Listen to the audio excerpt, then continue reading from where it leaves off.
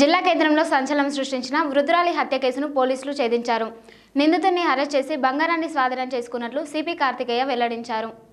నగరంలోని జిల్లా పోలీసు కార్యాలయంలో ఏర్పాటు చేసిన మీడియా సమావేశంలో పోలీస్ కమిషనర్ కార్తికేయ మాట్లాడుతూ జూలై 2వ తేదీన అర్ధరాత్రి సమయంలో నగరంలోని నాల్కల్ రోడ్లో సాయమ్మ అనే వృద్ధురాలిని హత్య చేసిన కరుడుకట్టిన నేరస్తుడు మల్లేష్ను అరెస్ట్ చేసినట్టు తెలిపారు. అతడి నుండి 2 తులాల బంగారం పుస్తలతాడు, బంగారు గుండ్లు, ఒక ఆటోను స్వాధీనం చేసుకున్నట్లు కార్తికేయ వెల్లడించారు. వృద్ధురాలి హత్య కేసును సీసీ ఫుటేజ్ని ఆధారంగా చేసుకుని నిందితుడిని పట్టుకున్నట్లు వివరించారు. రైల్వే స్టేషన్ నుండి ఆటోలో తన ఇంటికి చేరుకున్న సాయమ్మను ఒంటరిగా ఉందని గమనించిన ఆటో డ్రైవర్ మల్లేష్ అదే రోజు రాత్రి సమయంలో ఇంట్లోకి ప్రవేశించి సాయమ్మను హత్య చేసి మృతురాలి ఒంటిపై ఉన్న బంగారంతో పారిపోయాడన్నారు. నిందితుడు మల్లేష్ గతంలో కూడా అనేక నేరాలకు పాల్పడినట్లు పోలీస్ కమిషనర్ కార్తికేయ తెలిపారు. ముఖ్యమైన ఏమంటే ఆల్రెడీ చాలా హ్యాబిచువల్ క్రిమినల్, 97 నుంచి యాక్టివ్ క్రిమినల్, ఆల్రెడీ షీట్ కూడా ఉంది.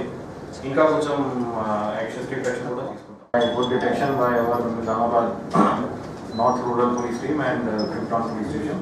So I congratulate them for detecting this case within